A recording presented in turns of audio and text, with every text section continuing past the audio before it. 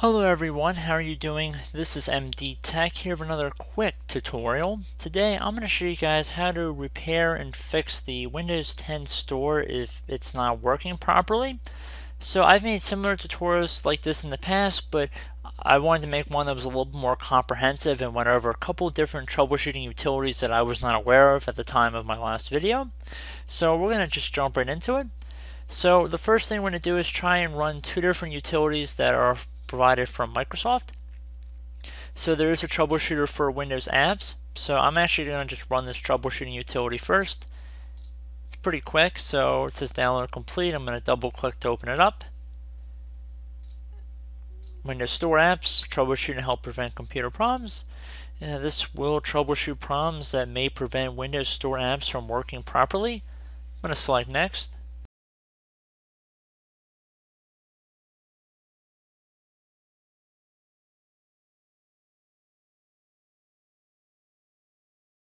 So they actually do give us a suggestion to sign in with a Microsoft account. So at that point you need to enter your account settings and then click on next. But it will scan for additional problems nonetheless if you have not signed into the account. But that just highlights one of the features of these troubleshooting utilities. So again, it recommends that we have to get a Microsoft account synced up to it. The other troubleshooting utility would be if the settings do not launch or launches the store instead. There was an update that was released a couple of years ago, so I would double check and make sure that you are all up to date, because that is important. I know some people have disabled Windows updates on their Windows 10 device, so it's important that you stay all up to date and check for updates. So that's kind of my second suggestion here, and you can do that by going and searching update, which will go under system settings, check for updates. And you want to make sure that your computer is up to date and updates have been installed recently. And if you go underneath update history, it'll give you a good rundown of recently installed updates. And you can go into services and re-enable the Windows Update service if it has been disabled, which is fairly easy to do. I might as well show that in this tutorial. So you'll go underneath services, which is listed right above desktop app. You open that up.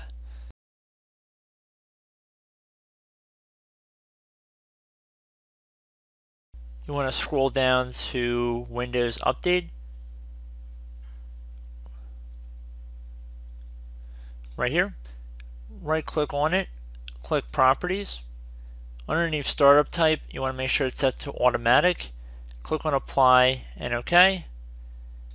And then you also want to go to search for the Background Intelligent Transfer Service.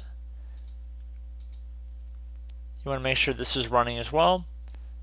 So same thing, properties, make sure it's running, and startup type is either automatic or automatic delayed start. You can do either one, it's not that big of a deal. And then I would check to make sure that your updates are all up to date. And then if you're still experiencing a problem that it was not covered in my previous video of this matter, we're going to go to the start button and right click on it. And then we're going to select command prompt and in parentheses admin from this list. If you receive a user account control window, you want to select yes. We need to have administrator privileges in order to run this.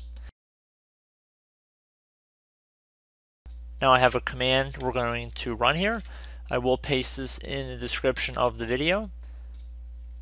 So I'm going to just right click on the top bar where it says administrator command prompt. Right click on this space. Left click on edit. And then finally click on paste. Now I'm going to hit enter to run this command. And now it will take a couple seconds to run, so just be patient. And once it moves on, that means it has executed. So we can close out of the command line window. And I recommend restarting your computer and then try and proceed to open up the Windows Store. If you're still experiencing problems, you can always try storing your computer back to an earlier time through the System Restore utility, which is always a very good bet. And you can also reset your PC through the modern UI settings as well, which is more of a last resort. But if you're experiencing problems with the Windows Store, there's likely other causes going on behind the scenes as well, if it's that severe. But I do genuinely hope this tutorial helped you guys out, and I will catch you in the next tutorial. Goodbye.